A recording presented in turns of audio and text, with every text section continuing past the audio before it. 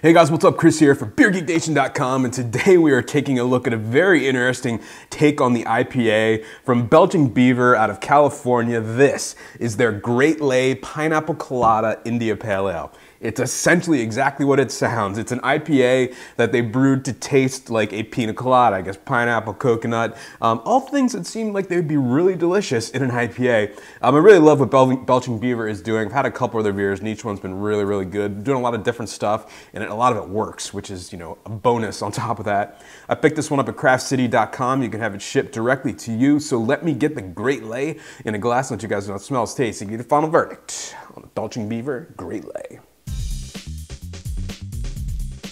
I guess the aroma on the Great Lei. Yeah, pineapple, a little bit of dank hoppiness, definitely getting some coconut in there as well, a little bit of like a residual kind of tropical juice sweetness. Smells like a beer pina colada.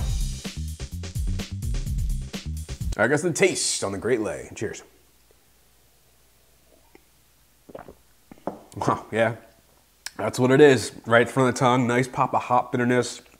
Followed immediately by some piney, resinous, kind of West Coast hop notes. Getting that pineapple then, coconut. It's very subtle, but it's definitely there and it works really well with the hops. Getting kind of a tropical, juicy kind of hoppiness in there as well in the middle of the palate.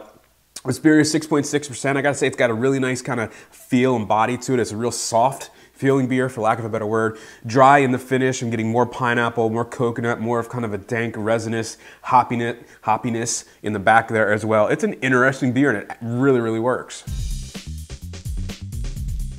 I guess the final verdict on the Belching Beaver Great Lei Pina Colada IPA, 6.6%, available now. You can pick it up at craftcity.com. Guys, I'm gonna give this one an A.